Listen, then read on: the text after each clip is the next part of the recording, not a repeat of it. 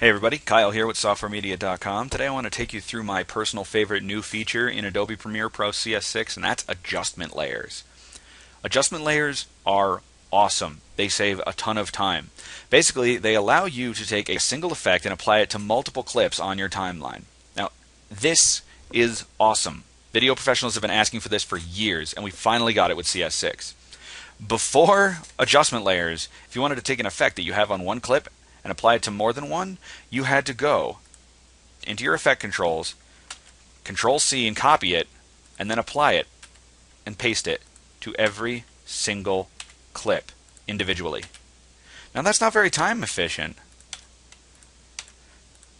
So instead, what you can do now is create an adjustment layer.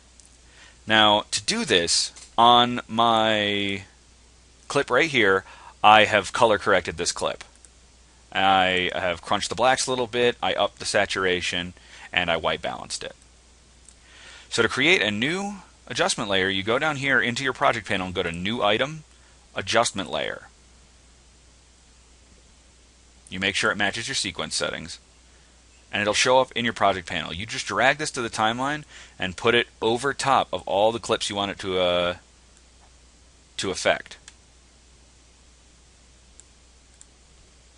So I'm going to delete this. I've already copied this effect off of this clip, so I'm going to delete it because I don't want it to show up twice.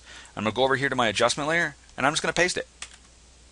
And that will just apply that effect to every single clip.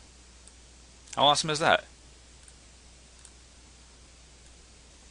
If you want to say you have a few clips in here that you don't want it to apply to, like I don't want, this is already kind of dark, so I don't want to apply it to this. I'll just hit the C button and I'll just cut a little, I'll just cut that part out and it won't show up there. It's as simple as that. Adjustment layers are really easy, super useful, and it will keep you from having to copy and paste your effects onto every single clip.